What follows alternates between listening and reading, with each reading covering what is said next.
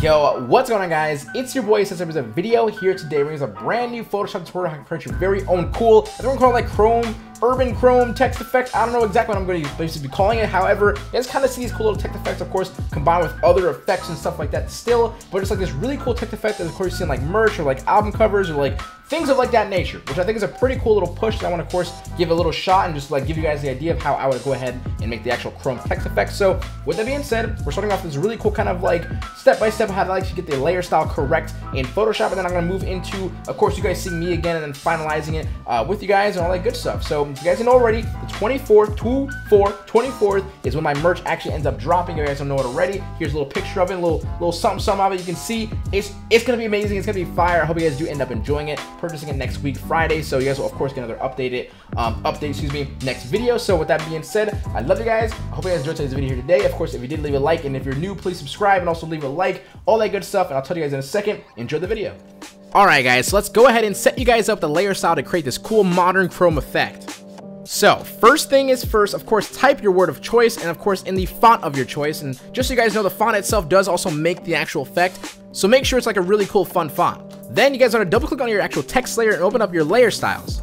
First, it's actually bevel and emboss. You guys want to, of course, set up your settings to as followed, being that your style is on inner bevel, your technique is on smooth, depth is set to 500, size is set to 15, soften at 5, angle at 90, altitude at 30.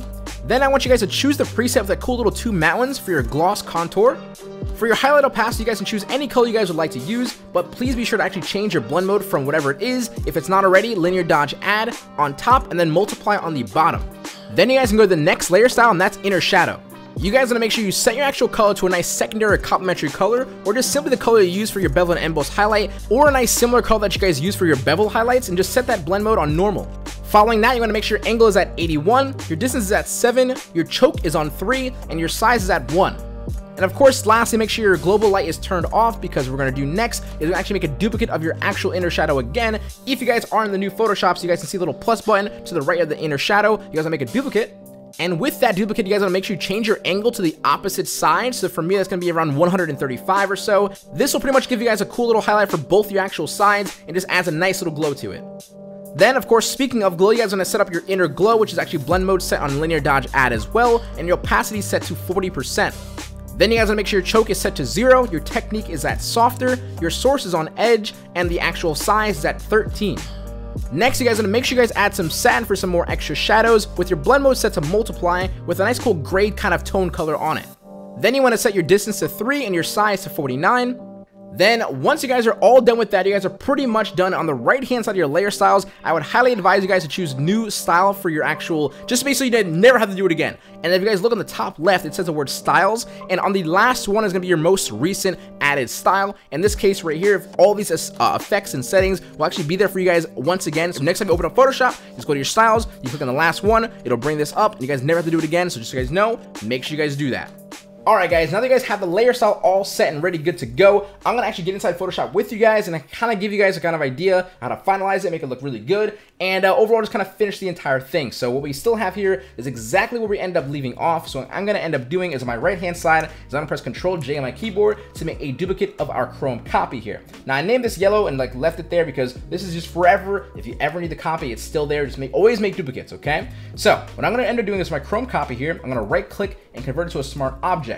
And with this smart object, if you don't actually convert to a smart object, you will end up not being able to do the next step, by the way, just so you guys know. The next step will be using a gradient map.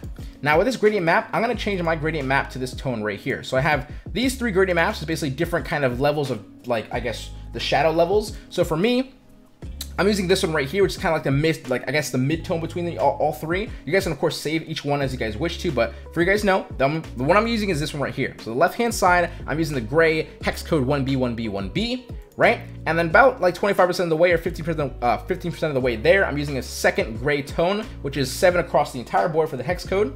Then I'm going to press OK. Then almost halfway, but just not yet, we're going to be using a white. Okay, that's just basically F across the board. And then in the middle, we have the pink right here, and I have the hex code FF4A9F. That's a weird hex code. Press OK. And on the far right-hand side, you have a nice little gray, which is basically D4, D4, D4. right? And also, you guys, so you know, the midtones right here, these little midpoints, which is basically kind of like whether or not what's favoring what, is all in the middle. So you don't have to worry about anything. Just make sure you guys kind of like find somewhere where my nodes are. You guys will basically have exactly the same gradient map that I have right here. So press OK. Now, what I want to actually do with this, I want to right-click my gradient map, and I'm going to use create clip mask, just like so.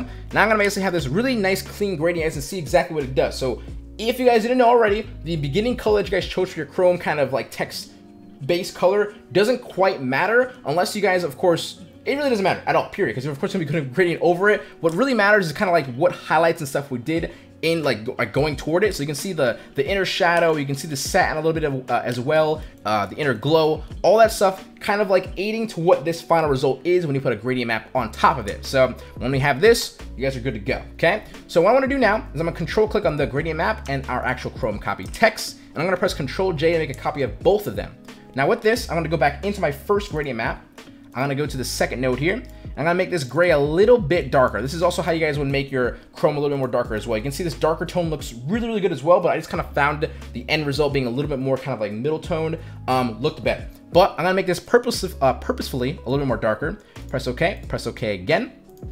Now with this little layer mask here, you can see this little layer mask. Before I do that, let's combine these two things together. So we have this new gradient map, this new copy. I'm gonna combine them together by control clicking like this, control clicking on one, hold control, click on the other one, and then press Control E to merge it together. Now with this now merged together, I'm gonna use the layer mask right here, just like so. Now with this layer mask, I'm gonna click on the actual layer mask itself, and I'm gonna go into it. I'm just gonna erase a few spots, just like so, with a black soft brush. You can see my my colors on black, and I'm also using a nice, simple, pretty big size, zero hardness soft brush, right? So I'm gonna click in there and kind of click around, just give it a little more depth. You can see exactly what's happening. And if you guys want to as well, you guys can click back on the original thumbnail. Make sure you guys do that. Go to Filter, Filter Gallery, and then choose the under artistic is plastic wrap. So I have my highlights on 8, my detail on 9, and my smoothness on 10. I'm gonna press OK. You can see it just adds a little bit more kind of like that chrome kind of cool like plastic wrap feel to it, which looks pretty freaking good. I mean, chrome and plastic metal, don't worry, it looks good, okay? So now what I want you to also do is I'll make a duplicate of this original once again with control clicking. I'm just gonna hold Alt and drag it above this layer right here. I'm gonna immediately combine these two layers together, right?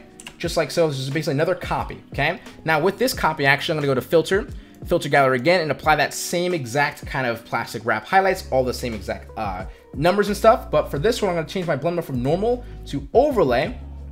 And this will just give it really, really harsh, just really nice, cool vibes to it. And again, you can just get in with your little layer mask here, soft brush, kind of erase a few spots, and you get this really clean, just kind of like very aggressive chrome look when you guys look at it from a nice far distance. So now we have this right here. We can basically make a duplicate and kind of like a secondary color, right? So for this, I'm gonna make a duplicate of both the original once again, right? I'm just gonna alt drag them, right? So this is another duplicate just like so. Now, just so you guys know, if you guys wanna make a duplicate of this chrome text, the original chrome text, I'm not going to, but I would recommend if you guys do mess up, do make a duplicate for reasons being because I'm gonna right click and I'm gonna make sure I rasterize this layer. The reason being I'm rasterizing this layer is because this is now still the only smart layer that occurs, right? So if this was still a smart layer, whatever I change to this layer will also change to my original layer. So that's why I made it a rasterized image, so it no longer has any effect with the actual smart object that I have on this bottom layer. So this bottom layer now, I'm gonna double click on this, right? And I'm gonna go into this, and I'm gonna basically change my font to Arial. Everyone has this, no worries, okay? And I'm also gonna make sure it's the regular one. I just wanna make a nice, really skinny font. So whatever, you can use whatever mixtures of fonts you guys want, but for this style and approach right here, I'm using a purposeful skinny font, okay? Then, before you actually exit and go back over here, you can see nothing actually changed if I just move this up. But if I go over here and press Control S or save, right, it's saved. If I go back over, you guys will notice that it's now the skinny kind of font. I can bring this right back in the middle, just like so. Then with this new duplicate over here, I'm just gonna go to where it says Filter, Liquify. Excuse me, I'm just gonna basically liquefy it just in like weird ways, right? And like different sections as well. It doesn't really hurt what you end up doing, right? I'm gonna do the O, we'll do the O over here. Just make a nice old liquefied version and press OK. And then what you guys will see, excuse me, is if you guys can see, just it looks a little bit messy in some places. So I'm gonna end up doing, I'm gonna use a layer mask just like so. My black brush. I'm gonna actually use a pretty hardness here. I'm gonna get into this and basically erase the parts that I just think do not make any sense whatsoever. So that's basically this right here. I think this is a little awkward. That's okay, but I'll just, you know, I'll kind of get rid of this. I think this whole bit right here is a little bit awkward as well. I think the O is pretty good. The M is a little awkward. Erase this as well. And then the E is not that awkward on the left, or not that awkward on the top, but like pretty awkward on the right, or on the bottom, right? So I'm erasing where it basically I just kind of don't feel it. Also, realistically, that's just gotta go, okay? Right? I think less is more in this case, so realistically the E, we're just gonna erase you too. Okay, but for this one here, since we also made a duplicate of this gradient right here as well, we're gonna go back into the gradient and we're just gonna change the actual pink to a nice secondary color. For me, it's gonna be a nice little blue. And with this one, take it right about here. Hex code is 38ABF. See if you guys wanna copy the same exact blue that I have. Press OK. Press OK again. And as you guys can see, it's looking pretty freaking dope. But what I wanna end up doing, okay, is I'm gonna go ahead and I'm gonna use a nice little layer, a new layer. And with this new layer, I'm gonna go ahead and just choose this pink, right? With this new layer, I'm gonna go ahead and choose this pink, but I'm also gonna make it a little bit more darker. Then I'm gonna make sure I use a nice zero hardness brush, which just means, of course, zero hardness or soft brush. Okay, now with this, I'm gonna click, hover over, make sure it's not too big of a brush, but I'm gonna click only on the pink. I think it's still too big.